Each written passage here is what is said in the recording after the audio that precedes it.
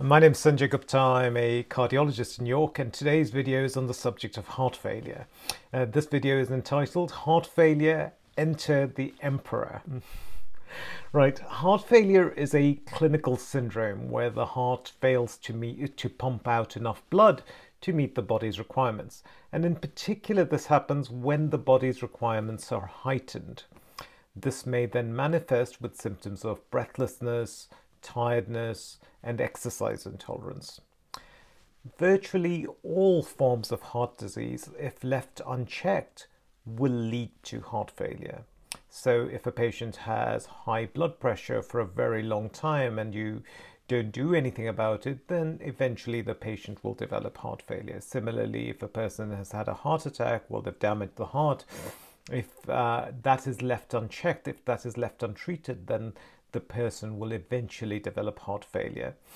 And it is also true to say that patients who have heart failure will generally not have as good a quality of life as patients who don't have heart failure. And more importantly, patients who have heart failure are more likely to have an adverse prognosis compared to patients who don't have heart failure. So that would include repeated hospitalizations, increased frailty, and especially premature death. So how do we clinically as doctors recognize heart failure? Usually we are first alerted to the presence of heart failure because of what the patient tells us, and patients would usually complain of symptoms of progressive breathlessness, exercise intolerance, tiredness. And when you examine the patient, you will see evidence of volume overload or congestion, meaning that you will see that they're swelling up with fluids, particularly the legs, particularly the ankles. The ankles start swelling up. Actually, if you press into the ankle, you'll see that the swelling pits and you are left with an indentation, and this is known as peripheral edema. So patients will complain of progressive breathlessness, they'll be more tired, they may not be able to do as much, they'd have to stop because they're getting more breathless. They may complain of breathlessness when lying flat, and they will complain of peripheral edema, which gets worse as the heart failure status gets worse. So once we come across a patient like that, how do we investigate to confirm or refute a diagnosis of heart failure? And the most used test to make a diagnosis is an ultrasound of the heart, which is otherwise known as an echocardiogram. And this allows us to visualize the heart as it contracts and relaxes. And the way to assess how well the heart is functioning or pumping blood out is by calculating something called the ejection fraction on the echocardiogram. This is a very crude measurement, but in essence, the way it's done is that we have the picture of the heart moving, and what we do is we freeze the image when the heart is at its biggest, so as full as it can be with blood.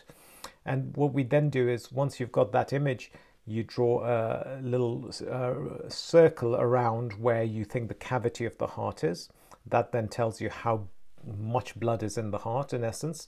And then you scroll the images to the point where the heart then becomes the smallest, and you do the same thing again. And then what you do is you take the smaller value out of the bigger value, divide the difference by the bigger value and multiply it by 100, and that gives you this figure known as the ejection fraction.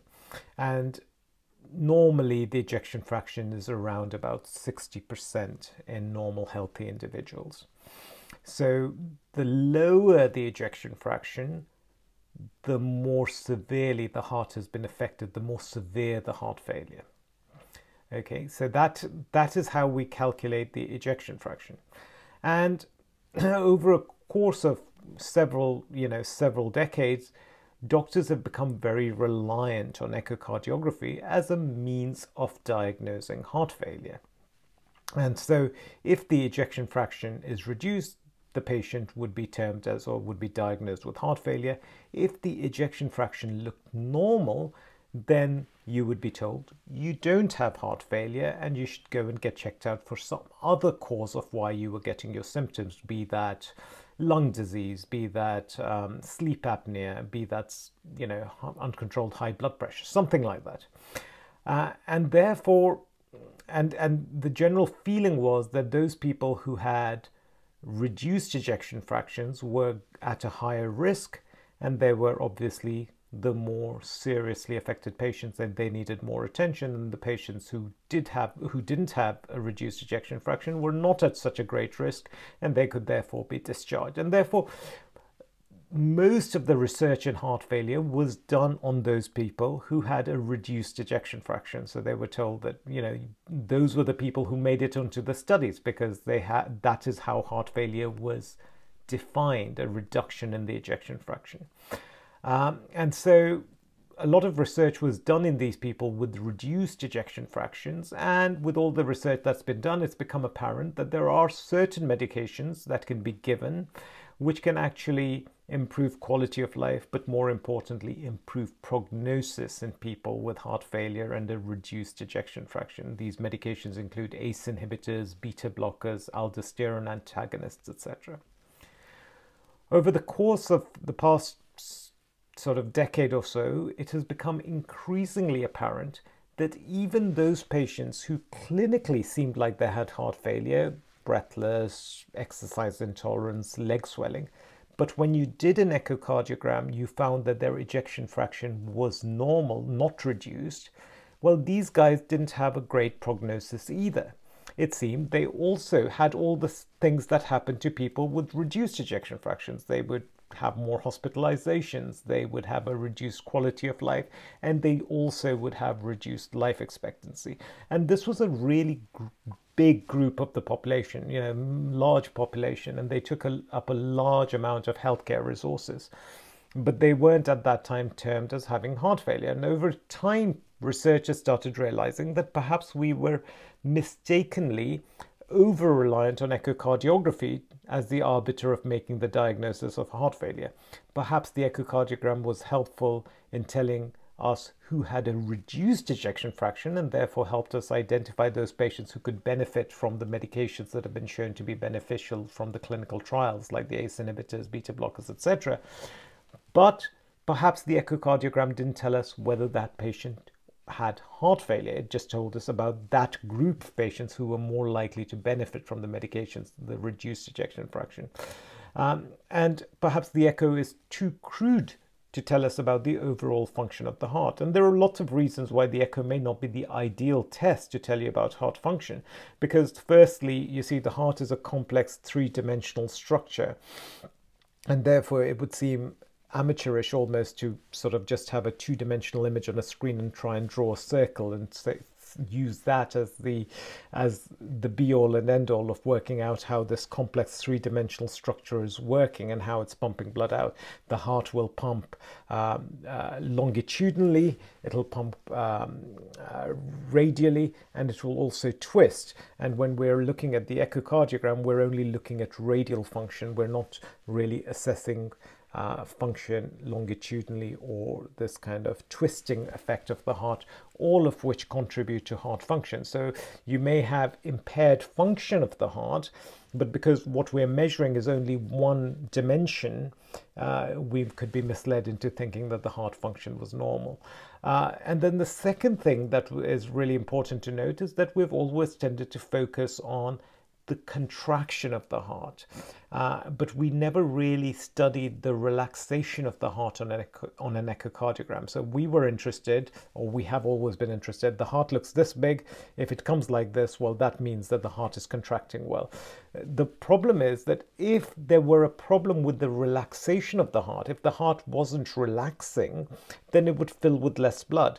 And so even though it may contract well, it is still pumping less blood out. So traditionally on echocardiography, we have not really studied the relaxation function of the heart as well as the contraction bit of the heart.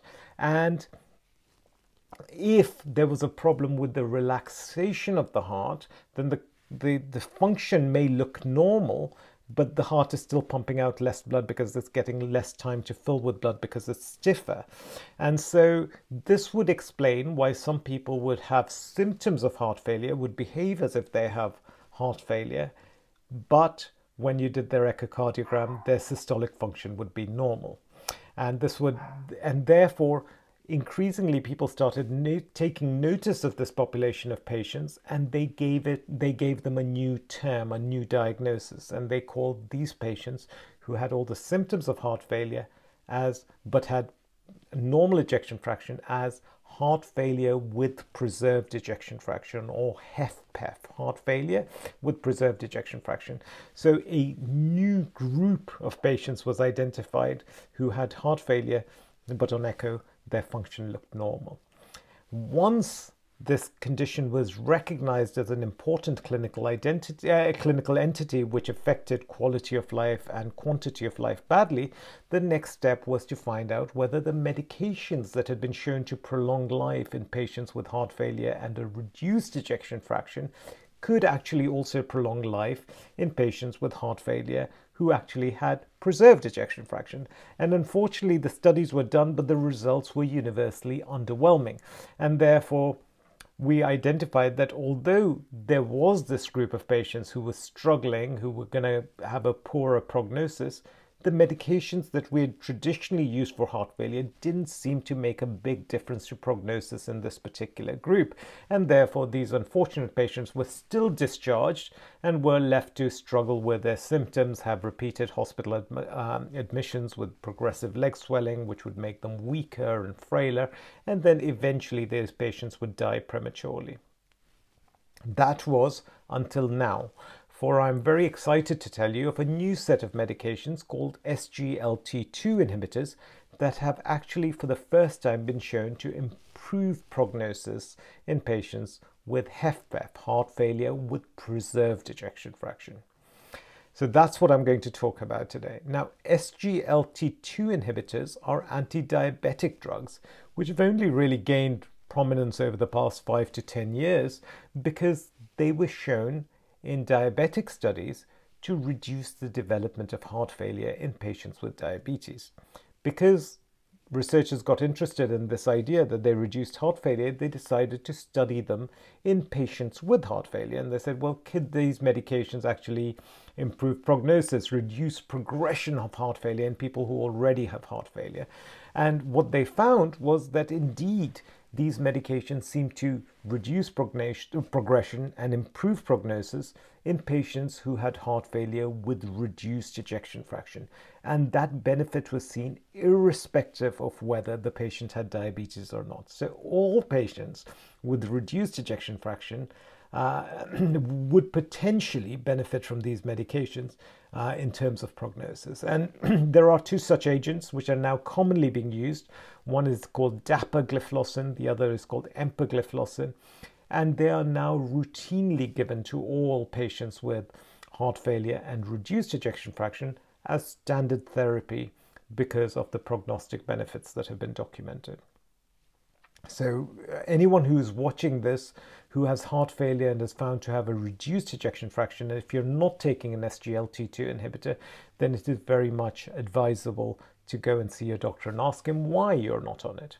But we're talking about patients with heart failure with preserved ejection fraction. And so given the benefits seen in those patients who had a reduced ejection fraction, the next step was to see whether these agents could help patients with preserved ejection fraction, and this led to the Emperor Preserved study. And the results of the Emperor Preserved study were published in the New England Journal of Medicine last year. And this was a double-blind placebo-controlled study where the investigators randomly assigned 5,988 patients with symptomatic heart failure, but these patients had an ejection fraction of more than 40%. So their ejection fraction was better compared to patients in general who were studied in the reduced ejection fraction studies.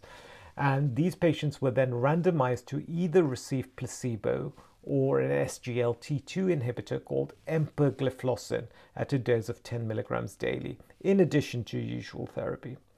And the researchers wanted to study whether the addition of empagliflozin helped in reducing hospitalizations for heart failure or death for cardiovascular causes.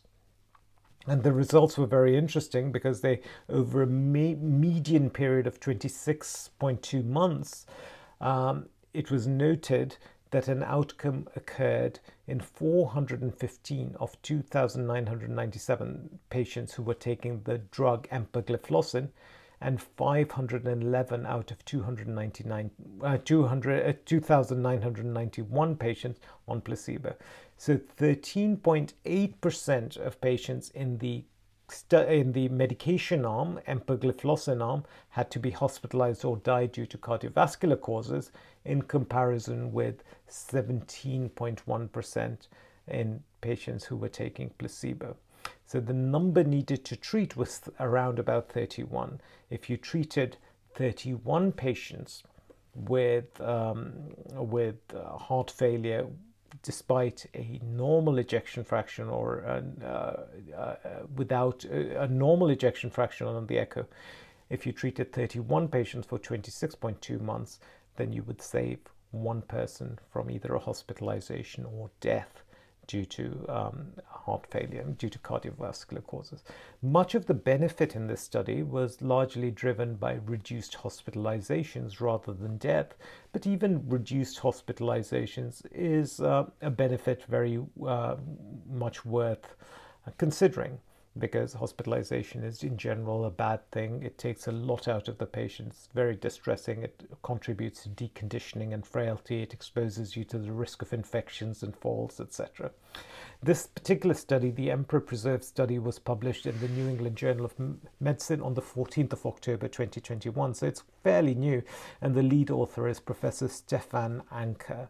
So if you get a chance, do check it out, but it's really interesting. So the main points that I wanted to make are, number one, the diagnosis of heart failure is a clinical diagnosis. Echocardiography can tell you if you have a significantly reduced ejection fraction, but even if your ejection fraction is not reduced, you can still have heart failure. Number two, SGLT2 inhibitors are an exceptionally interesting new class of agent which may help in terms of improving prognosis in patients with heart failure, regardless now of ejection fraction. So they have definitely been shown to improve prognosis in people with reduced ejection fraction, and now we have a study which suggests that they may even help patients with preserved ejection fraction. So this is the first agent that is now available and is being used, which can help people who have heart failure symptoms even though their ejection fraction is not reduced on an echocardiogram. And this is important. It's important because, you know, it may take another 10 years for this medication to be given routinely in these patients. And I'm very keen that anyone who's watching this can now take this information and go and have a discussion with their GP or their cardiologist and say, would I be eligible for it? Anyway, I hope you found this useful, and I wish you a lovely weekend.